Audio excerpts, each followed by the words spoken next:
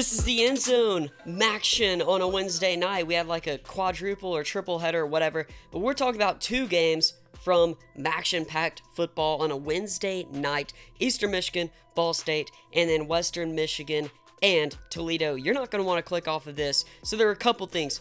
First off, running back from Ball State, Caleb Huntley.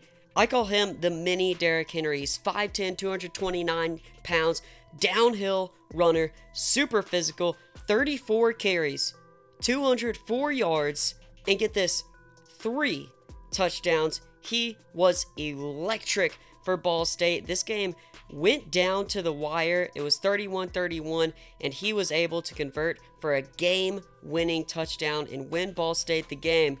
But Eastern Michigan may have won the play of the game. This one right here is going to be a catch of the year candidate. Bryson Cannon, one-handed touchdown grab. The tight end, no gloves, nothing to help that ball stick, just hands.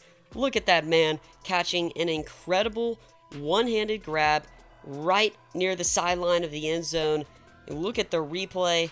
Bryson Cannon on the touchdown with no gloves too. All these receivers these days catching balls with them sticky gloves. Bryson Cannon says, nah, I don't need him. One hand touchdown grab. Now here's one of the wildest finishes. Western Michigan down 34-38. Caleb Ellaby pass to Dwayne Eskridge. First down. They got to get to the line and spike the ball. 20 seconds coming down and counting. Ellaby signaling the spike. Oh no. Wide receiver wide open in the end zone. A fake spike. Don't do it. Don't fall asleep, Toledo. It's too late. Western Michigan, the walk-off 9-yard touchdown catch from Jalen Hall. Just his second catch on the night. If you look at Ellaby, he's selling it. The whole team getting to the line of scrimmage.